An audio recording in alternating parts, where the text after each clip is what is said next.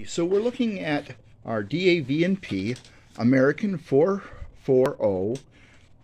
It's made by Spectrum, I guess, under Bachmann. She is a sweet locomotive. Oops. So much for that. That was my tape rule hitting the floor. Anyway, so we'll take a real quick look at the back side of the tender.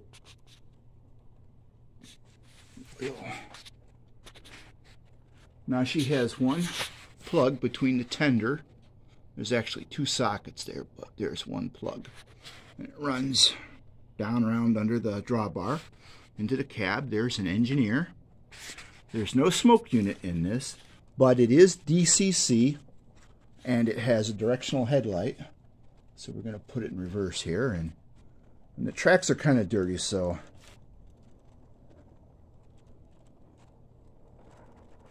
she runs pretty good though.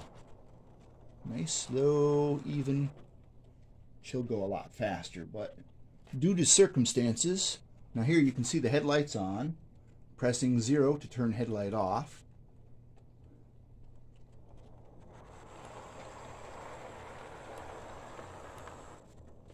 We just don't have a lot of track here.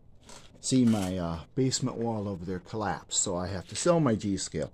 So I had to cut the layout down so that the contractors can see the wall.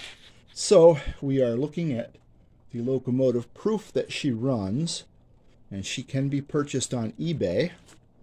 This will be a bid thing. I do have the original box for this one.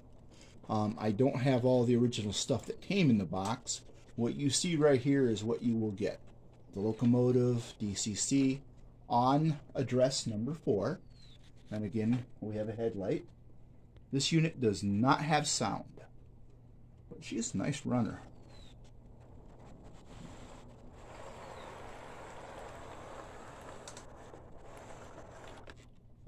And I stopped because the end of the railroad.